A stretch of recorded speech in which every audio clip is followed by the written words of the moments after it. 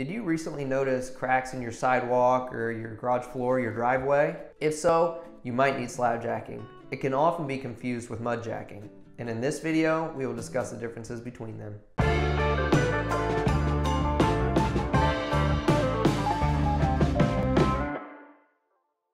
Hi, I'm Greg. I'm a project manager with AccuLevel. Slabjacking and mudjacking are not the same thing. In this video, we will discuss the differences between the two.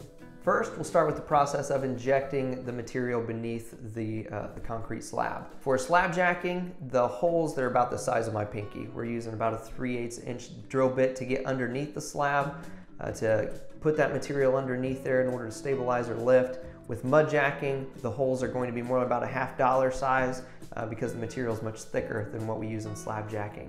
So when you're looking at what the end product is, with the slabjacking, you're looking at putting mortar over a hole that's this size. With mudjacking, you're looking at putting mortar over a hole that's this size. So one is going to be more noticeable to the other once everything's finished. Next, we'll talk about the difference in the material that's being injected beneath the concrete.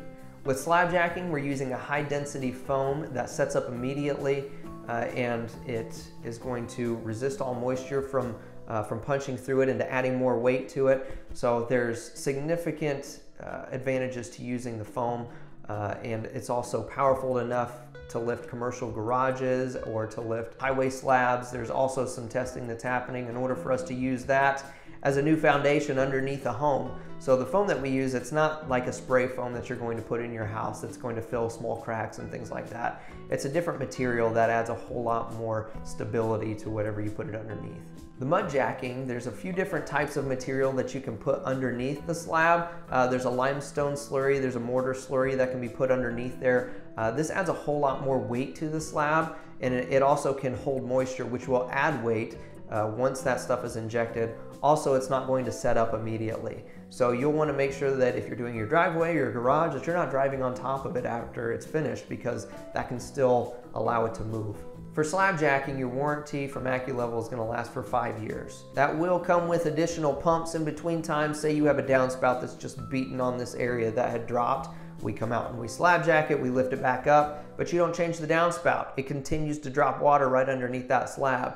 If it drops over that 5 years, we will come back out, not a million times, but we'll come out a few times and we'll pump underneath that slab in order to get that lifted back up for you. For mudjacking, it's more difficult to get a longer warranty because of the extra weight that you're adding underneath. So those warranties will usually last 1 or 2 years. And also, once you try to mudjack a second time, you have to drill through all of that hardened slurry underneath the slab to get more material underneath there. It's more difficult to do that more than once. Thanks for watching. I hope this video helped you learn the difference between slabjacking and mudjacking. If you want to learn more about these topics, click the link below. Be sure to like and subscribe.